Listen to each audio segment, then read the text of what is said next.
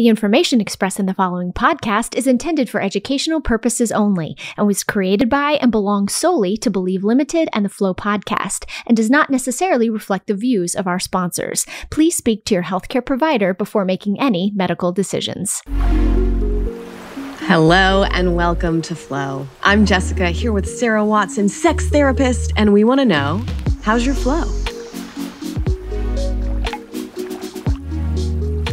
Welcome once again to Flow. This is Season 2, Episode 2 in February of 2022, and I am so excited to talk about PMS, aka on this episode, the Great Rage. Before we introduce our wonderful conversationalists, Sarah, I gotta ask, how's your flow? I'm feeling okay today. Not as crampy and awful and ragey as we discussed in our conversation. So, feeling okay. How is yours? Hey, to every season, right? It changes. It's always changing. Right now, I'm luteal, so I'm good. I'm just taking a lot of cold showers. Not just because of like the hormone spike. There's a time where my body can do that. I can handle more intensity. What's going on here? Yeah, but I'm preparing for, I know what's coming next. What always comes next after this wonderful luteal phase is the great PMS. And we're going to talk about it. Today, we're going to talk about it with some wonderful conversationalists. We're going to talk about the time in a monthly cycle formerly known as premenstrual syndrome. But it wasn't always called that, right? Like back in cave human days, they didn't say it's premenstrual syndrome. Right. It wasn't really until the 80s where it was more of a popular term, thanks to Family Circle. There was an article printed in Family Circle magazine in the 80s that coined that term. So we were, what did they call it before then? We'll have to do more research to figure out. Or maybe we didn't call it anything. I don't know. Before my time. Yeah, it was just like another time of reproductive health happening.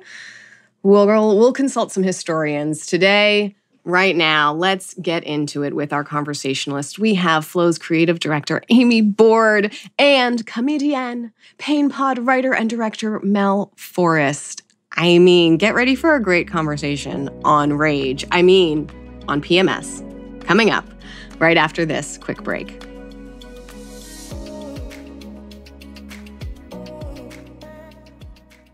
This ad is brought to you by Von Vendy, Von Willebrand Factor Recombinant.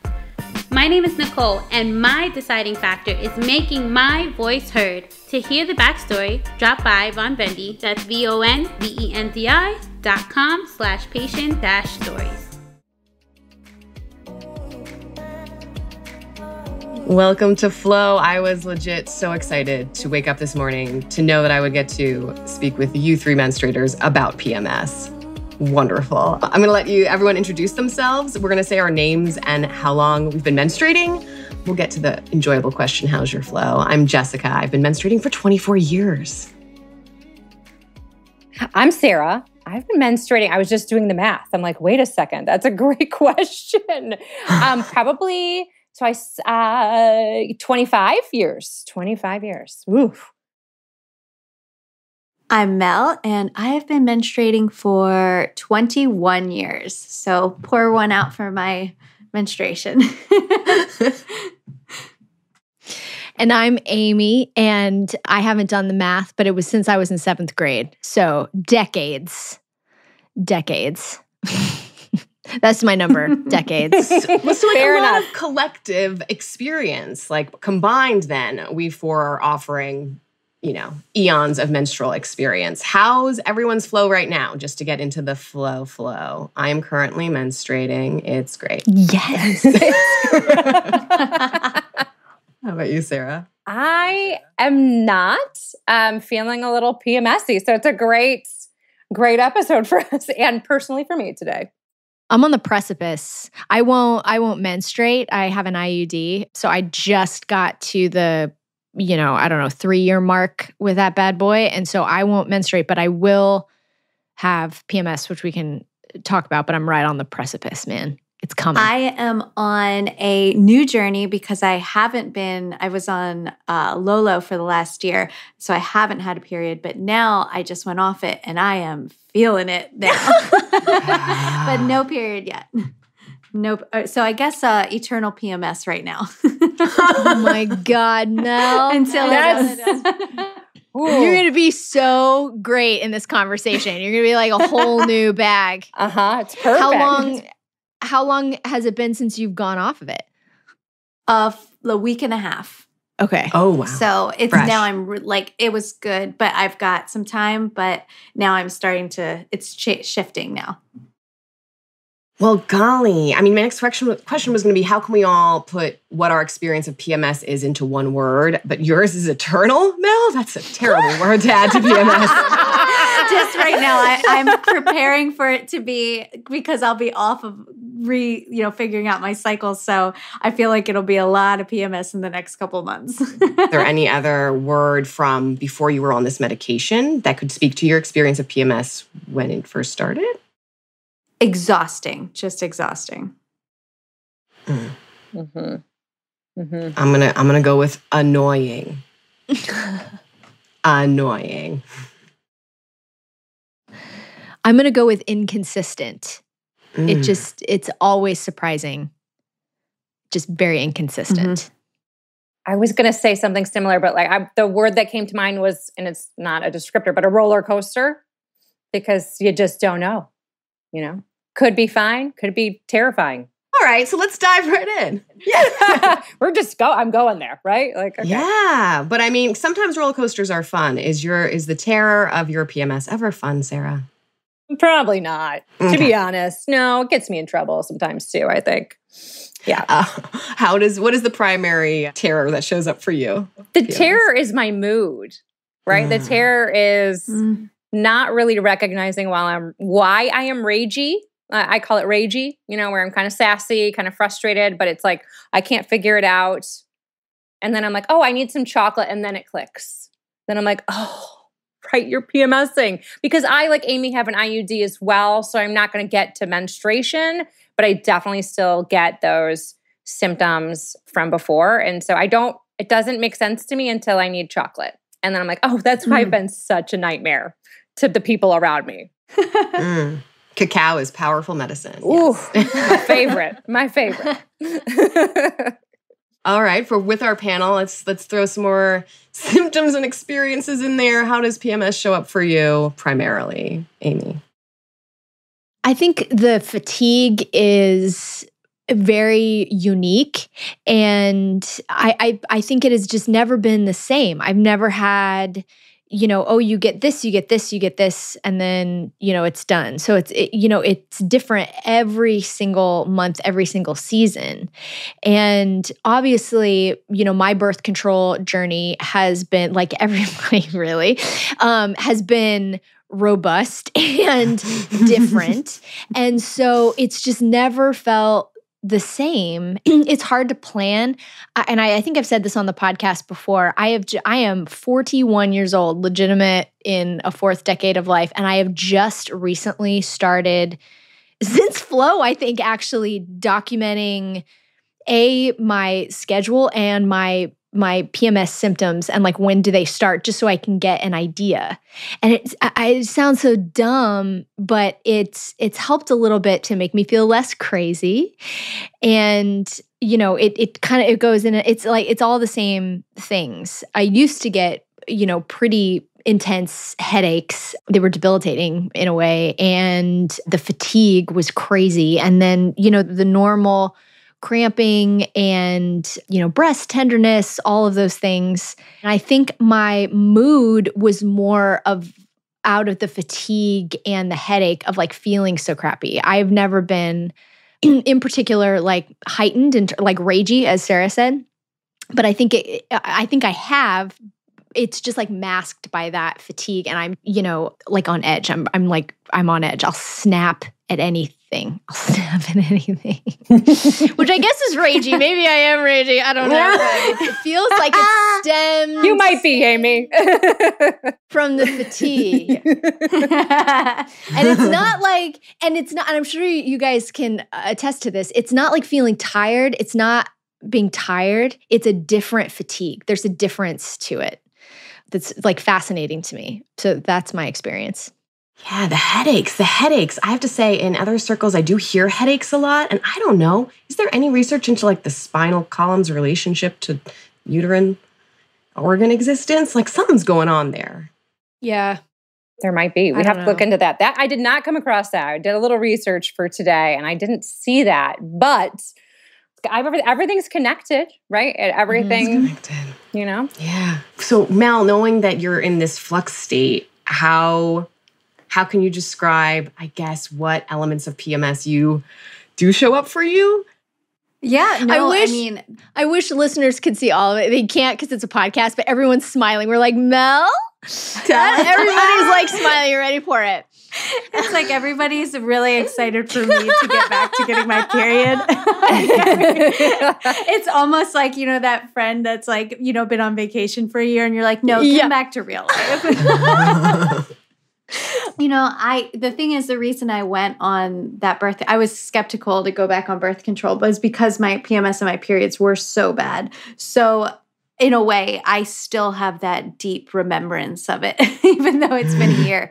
But I would get I would get fatigue, but it would drop so fast. And it would be, it would just be such a shift where it was like the morning I'd wake up and by the end of the day, it would be like whoosh, like I explain it like kind of like blinders where I just can't do much. Like I can't, and it's like, then I think because I'm so drained, then I focus on that and the pain starts to set in. And I always got really achy joints too when I would PMS. And that would get me very frustrated because then it feels like your physical nature, like I'm not up to speed. It's like, and then more recently, actually, when I did go on birth control, I actually started getting, I think my PMS symptoms, even though I wasn't getting a period, were headaches. I started to get light headaches. And then more recently, I've got worse headaches. I'm interested to see if they go away now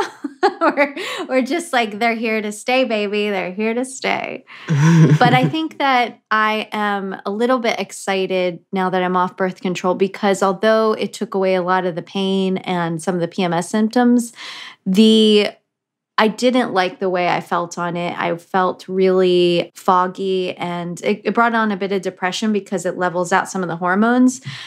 So I'm excited to go back, not excited to get my period and have PMS again, but I am looking forward to having a more maybe balanced relationship and having a different perspective and a view on how my period is. And I think, again, with tracking, I just, got an app to track it.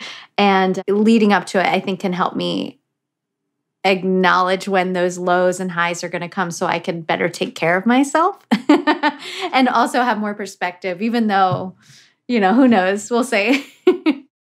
Sometimes I get ragey that I just said I wasn't ragey and now I'm like, I'm full throttle. We're going ragey.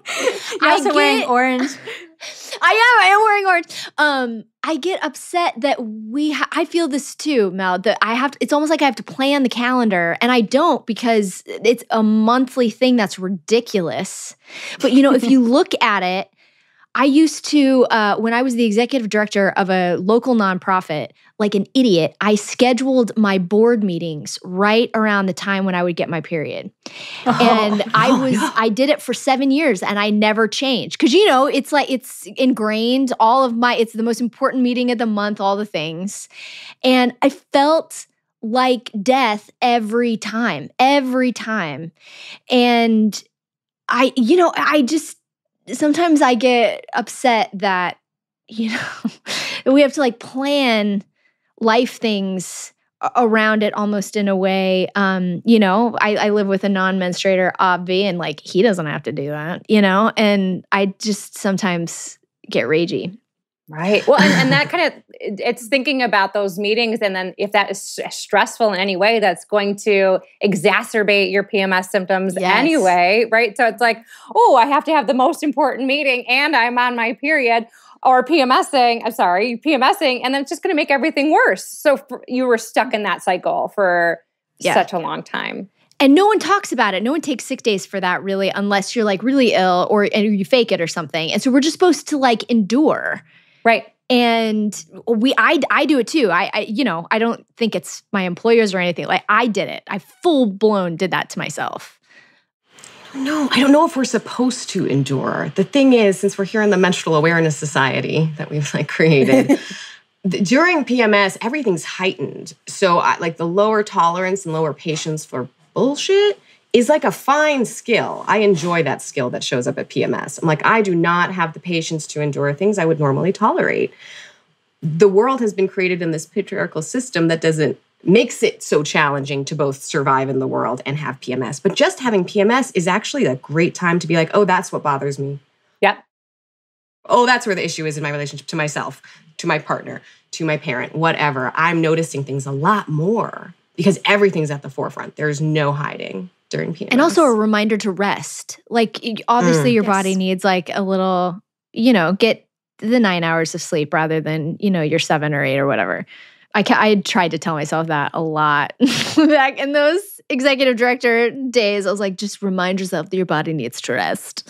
Yeah. Well, we've been conditioned, right? We've been conditioned as women since however old you were to endure, make it through. And it's, patriarchal. It can be sexist to like look at it in that fashion. Like, oh, you just have to, that's your duty because you have a uterus. Like, no, like let's make half of the planet, right? If we're sticking to a binary when we're talking about menstruators and non, then half of us are having this and we should just power through. No, let's change that. Yeah. Which starts with changing our own self-tracking and scheduling so that we have the limits and the governor of like, oh, I'm not going to be willing to do something that I don't have to do if I can help it when I'm menstruating. Right. What about our relationships with others and those who experience the collective voices here, our experience of PMS? Who else is in your life who experiences PMS with you? And what would they say is the main signal that PMS has begun? I think it's rage. I think my menstruating friends and family that contact me the most probably when they're on their period because they're like, I can't believe this is happening. Can you believe that? It's always talk me down right now. And I don't know if there's a correlation. Maybe it's I don't know. I feel like it is rage. And when we say rage, it's more of just the heightened awareness of things, the no tolerance for bullshit, the wanting to have a companion in this like, frustrating moment or pain or something. Mel made me feel most seen, actually. We were talking about it months ago, and she told like this story about how she would sit with her husband and sometimes like for no reason at all, like just rage would fill her soul and she just wanted to like punch him in the face. Like, I mean, it was just so irrational. And I remember like feeling seen like, oh yeah. That happens all the time. Yeah, I generally want to poke the eyes out. Like, like you're just like, oh, get out of here. Like, and just it's very irrational. And like the wisdom to discern, in those moments of like what is actually going on and like, just your body changing. Yeah. So I'm going to go with rage again. Right. And I think also, that's probably my theme for today. And my heightened irritability. And as we were talking about partners, right, I can see myself and recall, now that I'm thinking about it more succinctly, that I can sometimes hear him making noise, like, but not like anything. Like he's not eating, like he's breathing. Or like maybe he's got his finger in his mouth and I'm like on the other side of the room. And That's I'm like, that's it. I'm like, I can hear you. Like that's it. Why are you breathing? Why are you chewing on your finger? It's gross. Like, it's just, everything is exacerbated. And I just, like I said, want to poke his eyes out sometimes. It almost feels like PMS is a little bit of when like a superhero just gets their powers and they don't understand it yet. They don't know that they have them and they don't understand it. And it's like they haven't used them. And maybe Jessica, that's what you were saying of being like, once we gain control of it, it can open up a lot for us. But we're always, it comes and goes. So we're always constantly in that state of like, oh, this is a new superpower, but it's also debilitating. Yes. Fantastic. Like we hear things, we taste things. Things are very like sensitive. We're like spidey senses. Absolutely. I think that's the quote. I think that needs to be like the social media quote. 100%. And I'd like it on a t-shirt. Yep. Feels good to me. You're not enlightened about your superpower yet, right? Like, yeah. You're like, what is happening? Right. And since it comes and goes, we can't we're like, then our bodies just forget it. Like we forget that. And then it comes back and we're like, what is this again? Yes. You're like, it was like just 4 weeks ago. Yes. That's feel seen. I've been off birth control for 10 years now. And I just mentioned that because it's taken me a while to get in tune. And maybe, I'm not saying, listen, I can't fly, I can't turn invisible, but I've just started to get in tune enough to, instead of feeling maybe the ultimate rage, what happens for my partner is that I want to have a lot more conversations because I'm getting clearer on communicating what's going on in my reactions. So whether or not that's the most fun thing, that's how it shows up in my household. Is like, it's time to talk about a lot more. Oh, something came up. We're going to address what just came up right now. And I'm exercising. It's like a training field for those superpowers. Where is what I need to talk about right now not actually valuable? Where is what I need to talk about something I just need to go meditate on? Where is something I need to talk about something we should have talked about year one? You know, like these are actual important relational things, but I do have to figure out and make sure I don't like accidentally put a fireball at my partner just because I have the power to, you know? Absolutely. Agreed. Absolutely. Yes. It's been, this is like TMI a little bit. No, I guess not really. I was single for the majority of my life. I didn't meet my boyfriend, my life partner, until I was 38. And I was very single, like just dated, blip, never lived with anybody, all the things. And so my experience of my period was always just this, like personal survival thing that was private. I mean, it just wasn't that big of a deal, really. And so living with somebody was so difficult because I felt so ashamed that I wasn't 100% all the time. And my boyfriend, those of you that know him, bless, is, 110 energy like the second he wakes up. I mean, he just like bing. And I mean, he's just like projects, which I love because I am kind of not, and it helps balance me out. However, when I'm not feeling well, it was a huge adjustment for me to talk to him about it and to be okay with not being on his level and not feeling guilty that I wasn't on his level. And it happened monthly. And I really felt like I was kind of worthless almost in a way, which is ridiculous. And this was not him by any stretch of the imagination. It was me. It was my own thing of not being able to keep up with him. And, I think one of the beauties of flow is it has enabled me to talk about it. And it has I've talked about it with my mother for the first time ever. And my mom was the one that was like, we never talked about any of this stuff. And like in her own circles, in her own friends. And she has a really intense story that she never shared. And we never did when I was a teenager. And I think it has just been so powerful, Jay Rich, just like, you've kind of entered into this new phase of your relationship of talking about it, being, able to say where you are. For me, it's been important for me to do that and to be okay, to be like, I am PMSing here and my body's I'm asleep for 10 hours. Like it's just gonna happen and I'm just gonna have to let my body do it or whatever. But it's been a huge adjustment in a good way, but hard in a way. It's such an interesting paradigm shift to be like, feeling like there's too much rest in 10 hours versus us as menstruators being like, once a month, I need a little extra sleep.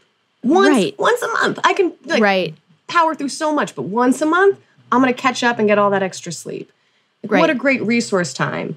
But the system was not created by menstruators. Mm-mm.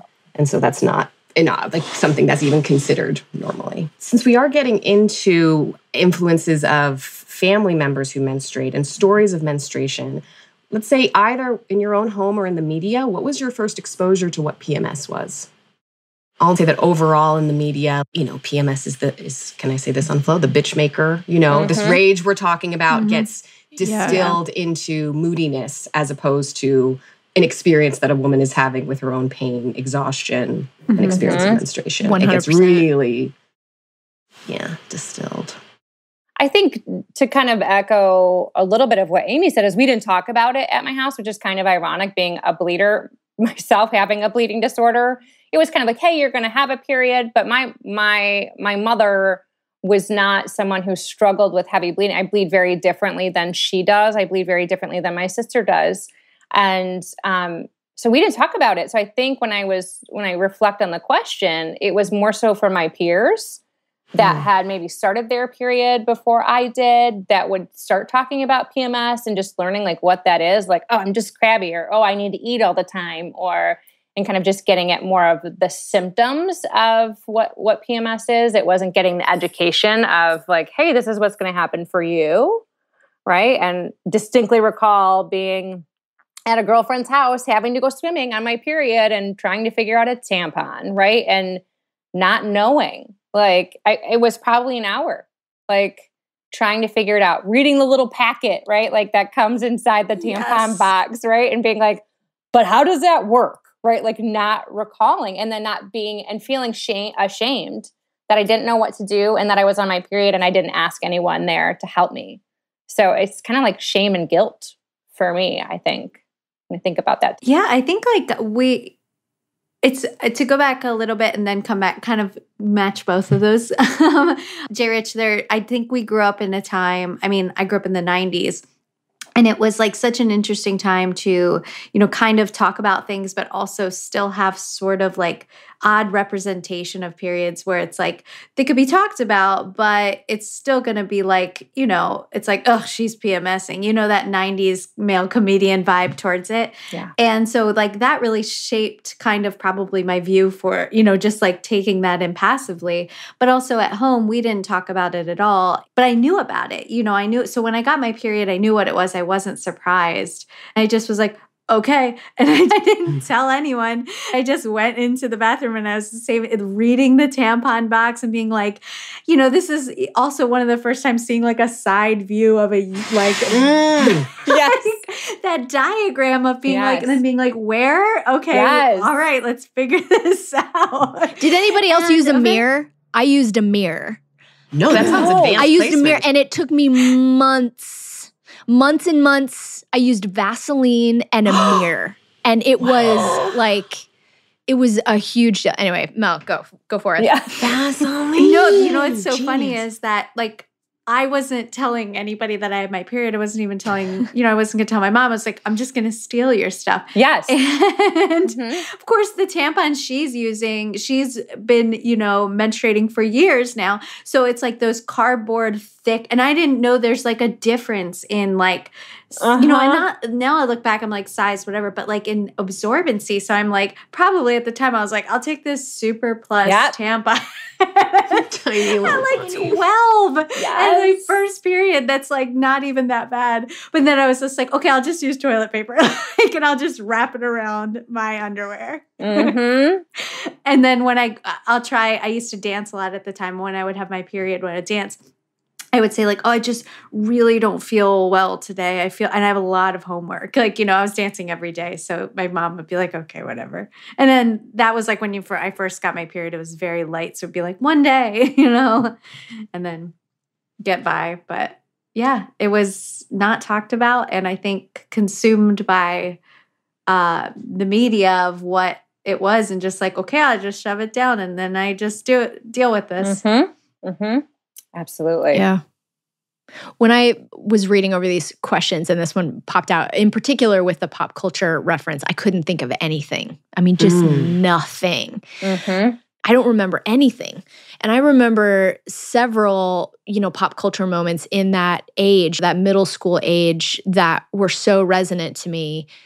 Nothing to do with periods. There was like the episode with that series, the MTV series, My So-Called Life, which I was like religion to me. She had the pimple. Do you remember the pimple one? And I remember being like, that's like a beacon of light. Like, this is normal. It's normal to have a pimple, but nothing when it came to this. And my mom, I remember, I knew about it too, Mel. I knew that it was coming. It didn't freak me out. My mother, bless her heart, she has a really traumatic story with menstrual health. At the time when I started, she had already had a hysterectomy, so she wasn't bleeding anymore.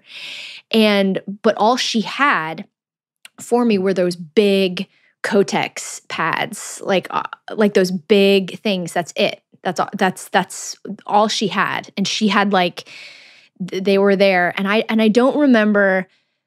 Like, tampons were just a necessity because I was a dancer too. And it was just like I had to figure it out. And it took me forever. And I just didn't talk about it. I mean, it was just not discussed. And I think thinking about this question, that it's just more telling to me that there was just such a vacuum. There was such a void of any conversation about it at all. I mean, just nothing. Nothing about PMS, nothing about how it would influence, my sexual relationships. It was absolutely nothing. And I was oblivious. I wasn't struggling in it. I was oblivious. Mm-hmm. I wonder, I think because we all grew up in similar times, give or take a few years, right? So I read too that PMS itself wasn't really popular term until the 80s, until there was some article in Family Circle magazine, if you all recall, from the time, right? And that so thinking about that, because early 90s started my period, so that article only came out in the 80s. What were our mothers, right? It sounds like they all have very different stories. What were they going through, right? What's the history of them understanding what was happening to their bodies? And they're just now getting some language for it when they have these little, at that point, we're all pretty young. So it's a really interesting thing to think about, what generational information is coming down. Yeah, still so new to be dialoguing about it. That's what we're doing here on Flow. And in fact, I want to ask us, as a workshop, how would we describe what PMS is to a young one, to someone who's just about to start menstruating or even younger? I think I would go back to the What Are Hormones episode of Flow and re-up season 1. Check it out. Explain a little bit what hormones are and how they can affect our bodies so much. And I think with PMS in particular, I would want to describe or to, I think almost encourage that there's going to be a variety of symptoms. And it's like your first learning lesson of how to listen to your body. And it's different for everybody.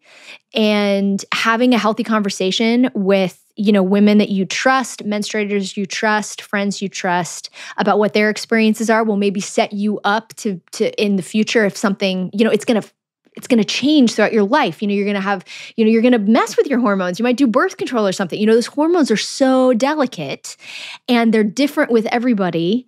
And this is your first lesson of listening to your body.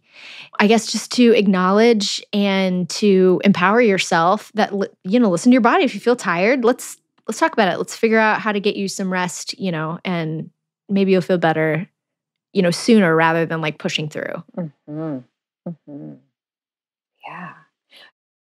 Forrest. So we know that we are on Flow Straight Talk about extreme periods, and we've done so much dialoguing. I'm sensitive to time, but I just want to take one moment to make sure we touch upon a little bit more of the extreme element.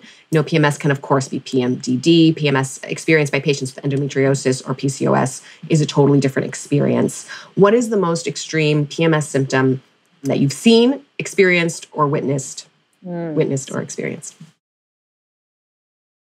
I recall I went to a very small high school. Generally half of the class were girls, were menstruators. And there were two friends of mine that had endo, I think, but probably wasn't diagnosed at that point.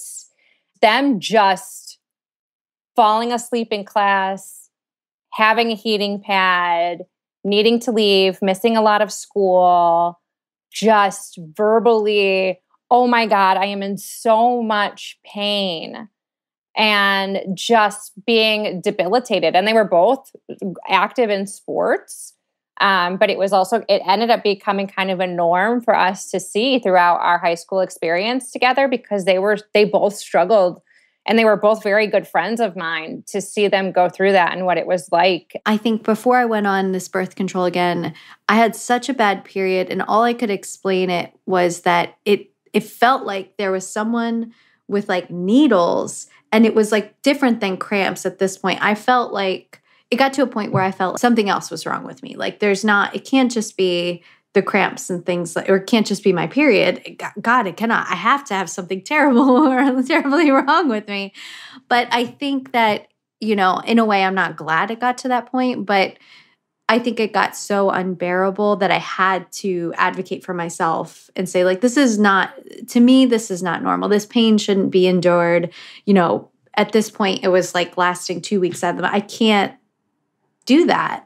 And so in a way, getting to that extreme pain and all of the other symptoms that come along with it allowed me to then just really try and find a doctor I really liked, advocate for myself, and just like take a course and become more in control than just passively dealing with it. Another extreme was I went to all girls high school. So it was actually, that's the point where we all talked about our periods. It wasn't uncommon, but I remember a girl getting her period through her skirt, and it was like very bad, and it's all girls, so we were like, oh no, nobody was like, everybody, even if you like, the cattiness, not to say girls, but at the time it was just like a very like, different age, the 13, but everybody was like, no, we all understood. And we were like, that'll never come out of that wool skirt. Those wool Thinking skirts. about like these, it's done. And it's like, we were like, oh, her mom's going to be so upset. She's going to have to buy a new skirt. Oh. But I remember being like,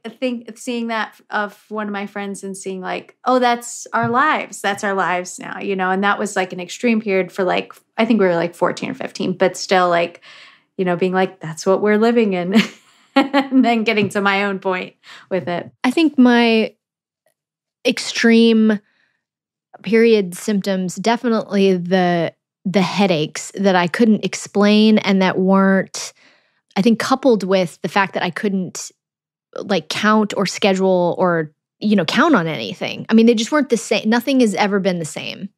And so like sometimes I would be very definite of like, yes, this is a hormone headache. I'm going to have this headache for 3 days, and this is how it's going to move through my body. And I can count on that, but it just never would. And then it would pop up randomly later. Are there other things? I tried other drugs, all these things. So I think, not to discount, I have never had the symptoms of somebody with endo. I have never had like extreme symptoms where the actual pain has been so bad that I've had to stop something. I've had cramps where I just want to stay in bed and, I feel terrible. But I think the extreme for me is almost, it feels normal, is just, it just feels like a shot in the dark. Like, I don't know. I don't know. I'm on an IUD now. I said that. And just recently, I'm not experiencing, knock on wood, I'm not experiencing headaches anymore. And 3 years into the IUD, and there's a little piece of me that's like, is that it? Is that because of the IUD? I mean, they tell you you're not going to have a period, but I still have the symptoms. I still have the random things, always different. So it just feels like, you can't control your body, which we can't. So it's just learning how to release that control almost in a way, and listening better. But it can feel exhausting. like you have a handle on it 1 month and then, you just lose your mind the next. The extreme inconsistencies, which was your word from the start, does sound like that's a whole other unknown mystery roller coaster of not so fun ride to take. And I guess I should ask y'all, are you guys consistent? Is it very consistent? You're like, oh, I have these things. In symptoms, do you mean? Is that? Yes. I think so for me. I think it's the rage, as we've obviously my theme of today. It's the rage of everybody today. We might call the episode Rage. Rage. Yes. Rage with the flow ladies. I will say my most extreme experience was when I thought I was having endo symptoms, and because I understand what they are and they exist, it was like, that must be what it is. And so I didn't get treated for a UTI for a while. Because I just accepted that the pain that was happening was a PMS thing I should just probably have to cope with through my life. So I did get treated. Everything was fine. This was several years ago. But it was that allowance of the extreme experience and the tolerance of it that almost led me to organ injury. Like, no, nuts. Oh my gosh. And I would be remiss if I didn't mention that I know so many women who suffer from the PMDD component of the psychological strain that comes along with handling the physiological experience, experiencing that in the world as it is right now. It's truly traumatic. I've seen and heard people in the most traumatic places of their psychological place with PMDD. And we just need more. We need more of this. We need more talking to bring it up so that it's not scary to talk about, even when the experience is extreme. We should probably wrap it up, I reckon. Any last things we do want to mention for episode content? As always, this is wonderful. It's just good to talk about it. It's so lovely to talk about it. It's important to do. It's been a blast. The next meeting of the Menstrual Awareness Society. Menstrual awareness. We go out in a puff of smoke. That would be great. Yeah. They're super Or puff of menstrual blood, like Carrie. But yes. Just a little blood. Yeah, I love that. Oh, God. We need it. Can we get a t-shirt with all of this on it? Like, can I have like a hoodie? Yes. Flow merch. Great. Flow merch. Flow merch. That was fun. Sarah, I said it at the top. I really like introducing you as Sarah Watson, sex therapist. I love it. Isn't that cool? And as a sex therapist and educator, are there any specific PMS-related issues that come up repeatedly on your couch through your teleconference? Things that folks might be worried about regarding PMS that, is it normal? Is it not normal? So we can have up to 100 symptoms of PMS. So, let's digest that 100. 100. Right. 99 problems. No, if you have PMS, you have 100 problems. It's like 99 problems and PMS is one, right? It's also identifying what is PMS and how that impacts the relationship for you, because that's also going to could change, I won't say it will, but could change month to month. And maybe your relationship is kind of cycling in that capacity where maybe you have a very stressful time and have an argument very consistently during that time, depending on where you are in your mood due to PMS. If we can tie that together, then we can figure out how to work with your PMS instead of working against it. Right. What were you mentioning about stress? So stress at the time of PMS, it just increases the PMS. Yep. Sadly, it does. And stress is really not good for us at all, right? So it's going to increase your PMS symptoms. It's also going to decrease your ability to think about desire and arousal. So if you are feeling stressed, you need to figure out what's going to be best for you to decrease that as much as possible.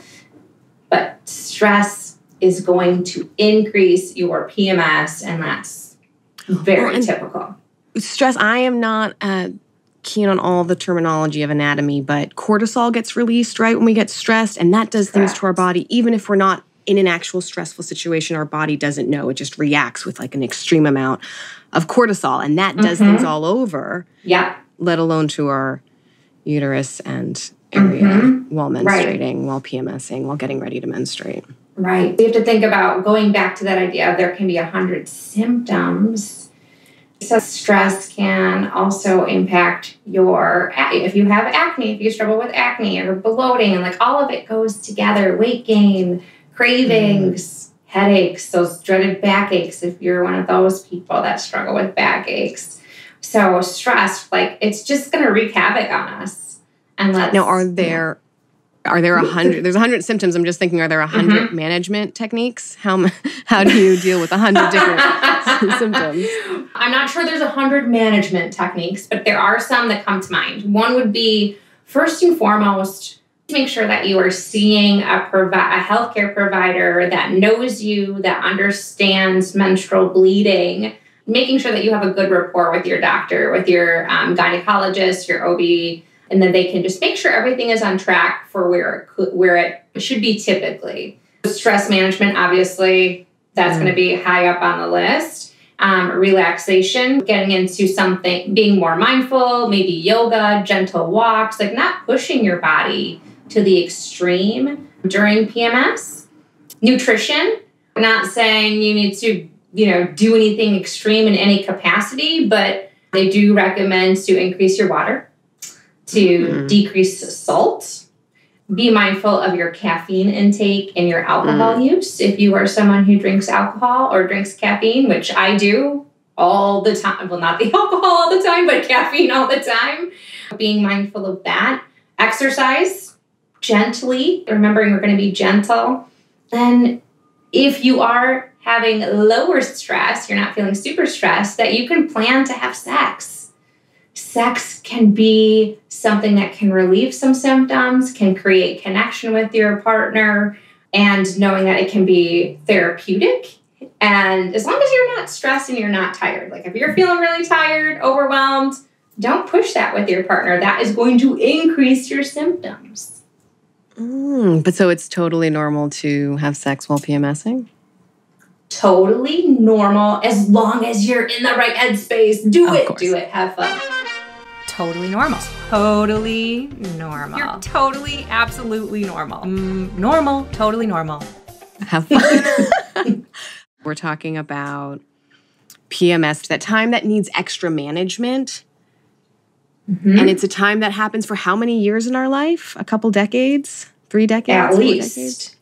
At least, depending on your genetic makeup and what's going on in your family, right? And so then we move into menopause, which can be a long road, right? We have to remember that it's not all of a sudden, right? Like the light switch flips on and you're in menopause. But when you get there, right, when you're not having active menstruation anymore, there's a bonus. You don't have PMS anymore. It goes together. Yes.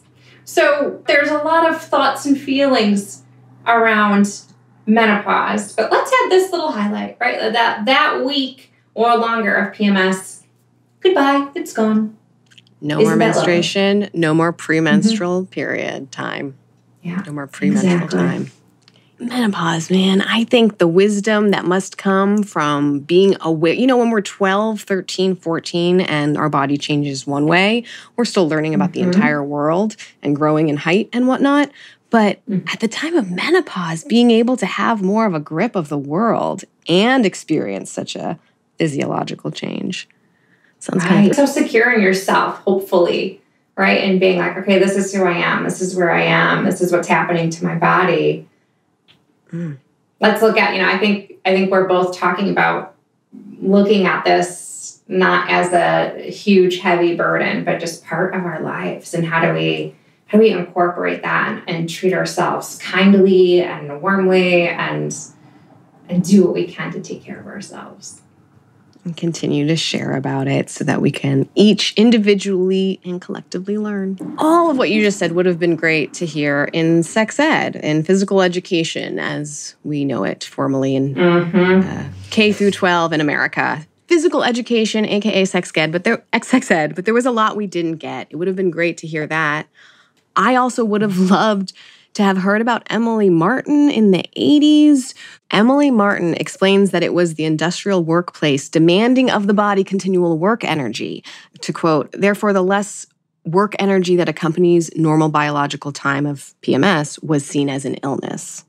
it wasn't always considered an illness, PMS. And of course, we know PMDD and other extreme conditions are things that need to be managed at a higher level. But in general, baseline PMS was not an illness until the industrial workplace said, hey, a 5-day work week is what's normal, and any less work energy in a human is seen as an illness.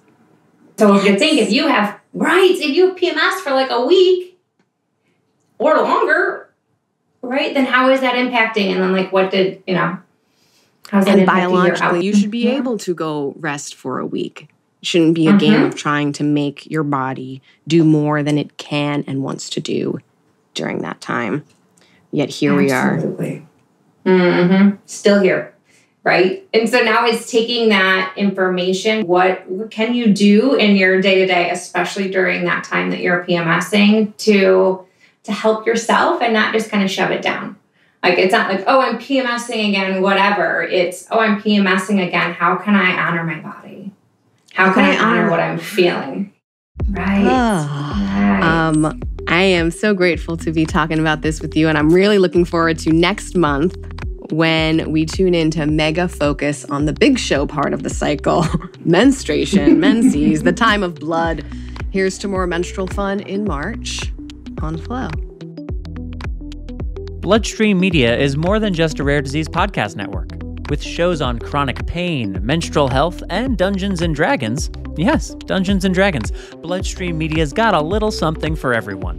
Visit bloodstreammedia.com or find Bloodstream Media on Facebook, Twitter, or Instagram to learn more.